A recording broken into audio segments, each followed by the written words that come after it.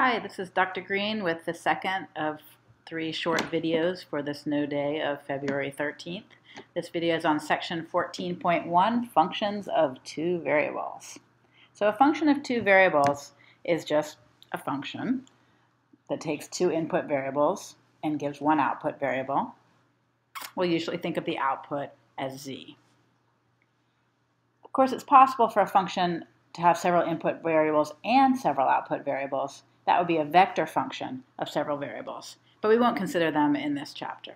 All of our functions will take two or sometimes more real variables as output and give one real number take two or possibly more real numbers as input and give one real number as output.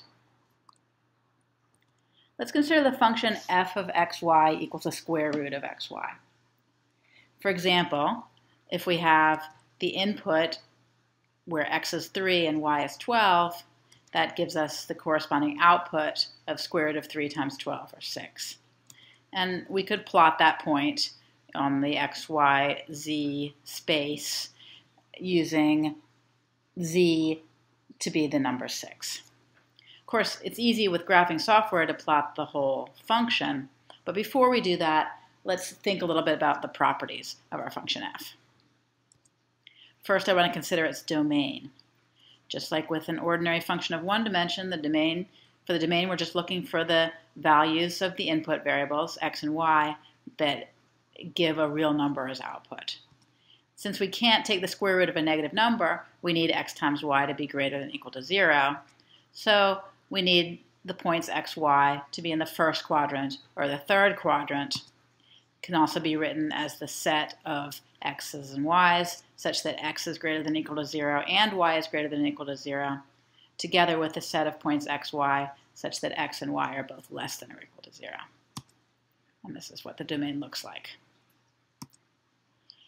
In order to visualize the function without our 3D graphing software, it's sometimes helpful to look at level curves. So level curves are just the curves where the function is a constant. In other words, the set of points x, y, where f of x, y is k for some constant k. So what are the level curves of f of x, y equals the square root of x, y? Well, for example, the curve where f of x, y is 1 is the set of points where the square root of x, y is 1. In other words, where x times y is 1 or y is 1 over x. Similarly, the set of points where f of x, y is 2 gives us the curve x times y equals 4 or y equals 4 over x, and f of x, y equals 3 gives us a level curve y equals 9 over x. Let's look at some of these curves on a graph. So I have my mat grapher here, and let me look at my level curves. The first level curve we were talking about, where z equals 1. This is the level curve where z equals 2. Here's the level curve where z equals 3. Here's the level curve where my z equals 0. Now, why is it that nothing showed up when I did this level curve?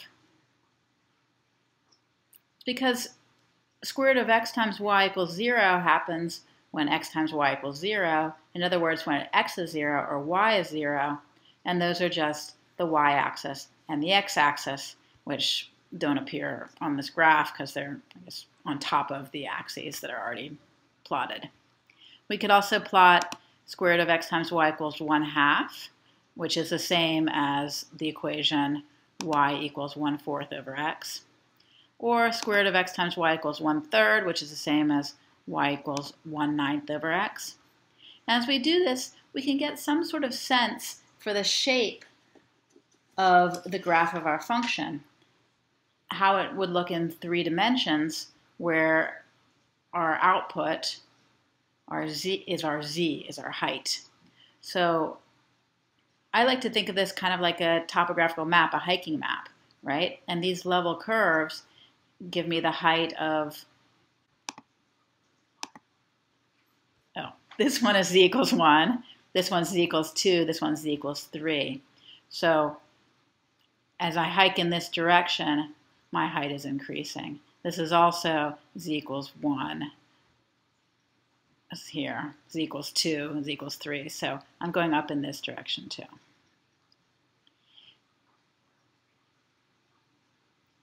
One thing to look for to understand the shape of a graph is that when the level curves are at equally spaced z values, then the closer together the level curves, the steeper the slope. So you can tell these two curves are 1 z unit apart.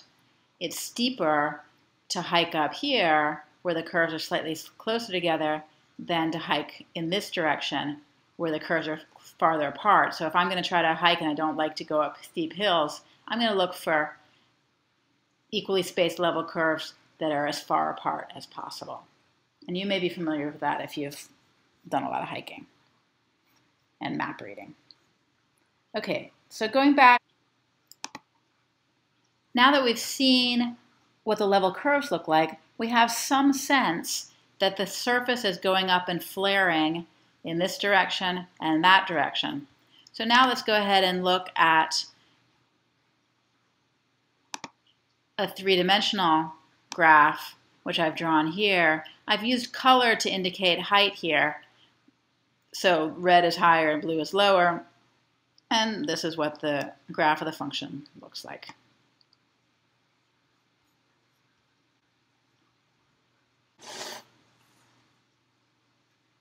Please pause the video and try to match the 3D graphs, the corresponding level curves, and the corresponding equations. So the answers are going to come up next, so please do pause the video and work it out yourself first. Try to do it without using graphing software if you can. All right, so these are the answers that you should have gotten.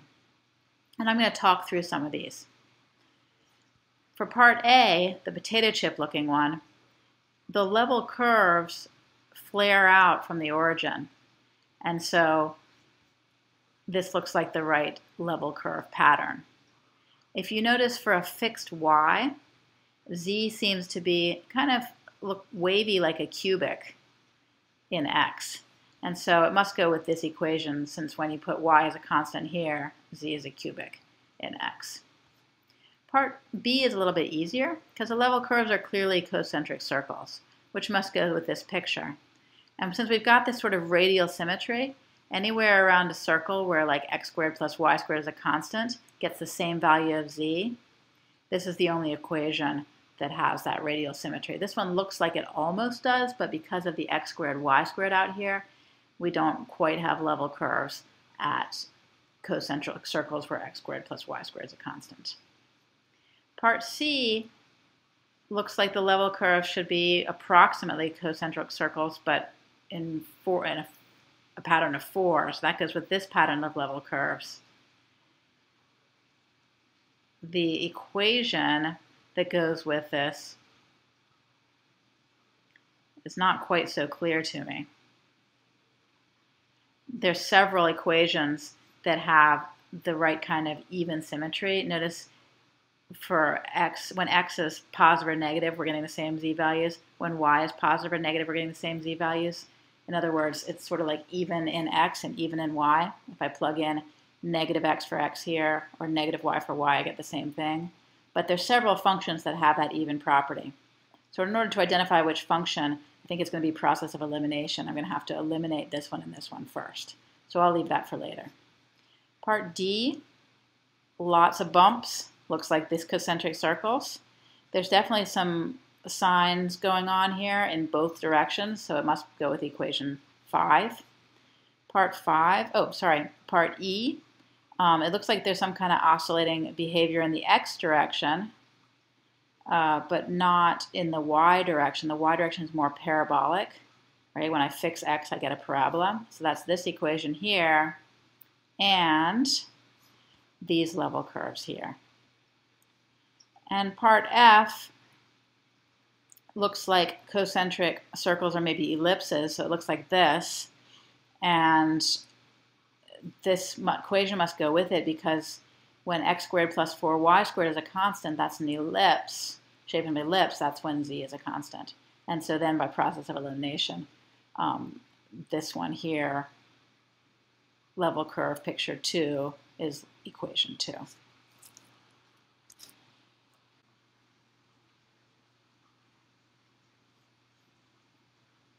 I think it's great to be able to visualize these surfaces at least somewhat without a graphing software, but I do encourage you to play around with graphing software as well.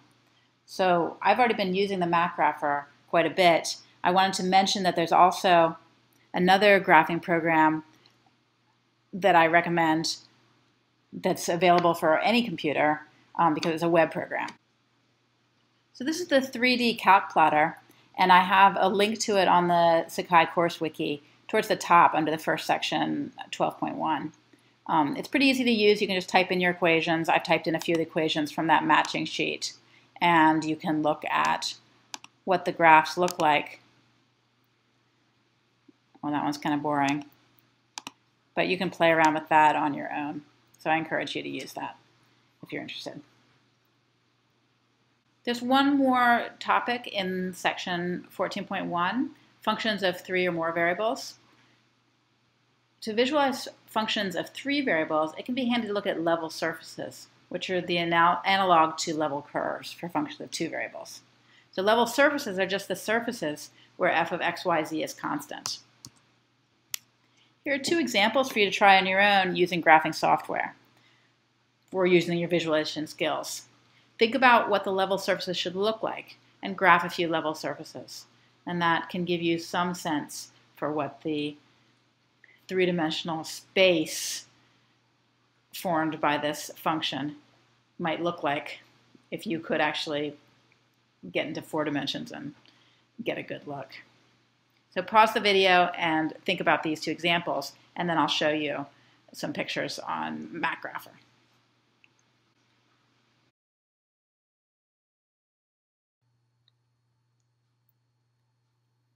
Here are the level surfaces for the first function.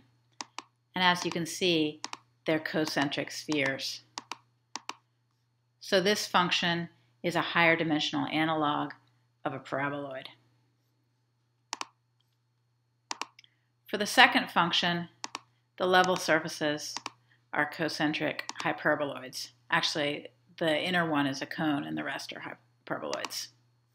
Kind of makes a nice layered look. So this is the end of the video for section 14.1. There'll be one more short video on 14.2.